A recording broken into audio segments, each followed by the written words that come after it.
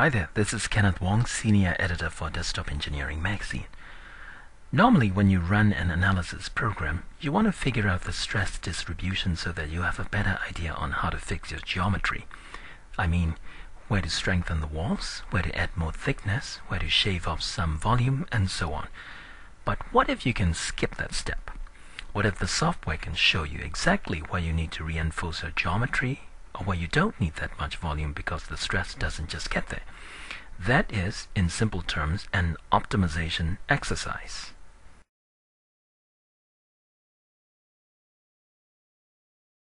Today we are looking at Altair Engineering's Inspire, an optimization software.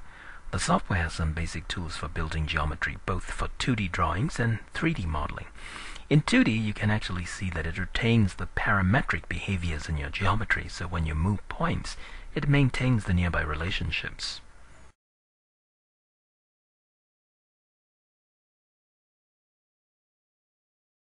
But the aim of the software is to figure out the best shape for your design. In other words, to optimize your design. So let's have a look at that. What I have here is a fairly simple 3D part. So I'm trying to apply, first of all, a certain material to it.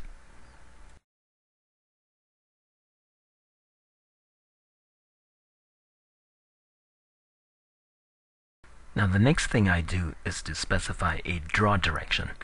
This is the step that is normally not required in stress analysis programs. You might think of draw direction specification as telling the software the direction in which your part will be built. Now this is different based on whether you imagine the part being built in injection molding, stamping, or another means. What follows next should be pretty similar to what you usually do in analysis programs. You identify surfaces where you're expecting certain forces or loads to fall on. Then you identify the fixtures in your geometry.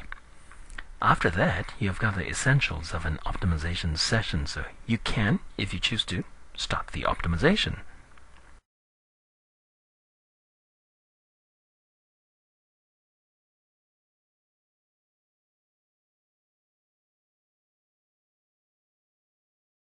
Like analysis, it takes a while to process an optimization. What you get then is results showing where your forces are most concentrated. So you can interpret it as the areas where you'd want to reinforce with more materials, or areas where you don't really need that much material because there isn't a whole lot of forces going that direction.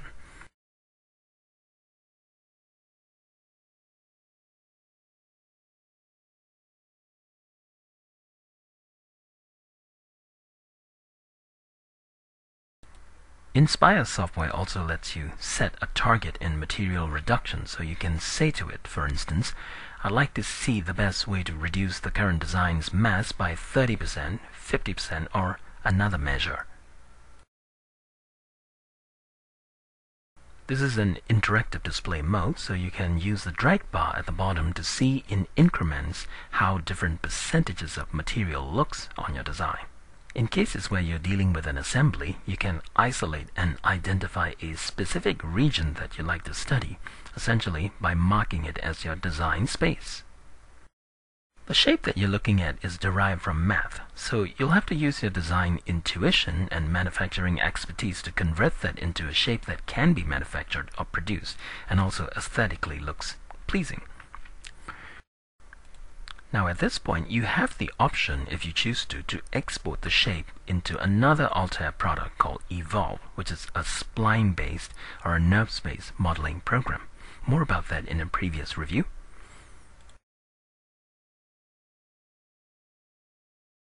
Another option you have is to export the shape as an STL format, then bring it to your own preferred CAD programs to rebuild the part to your liking.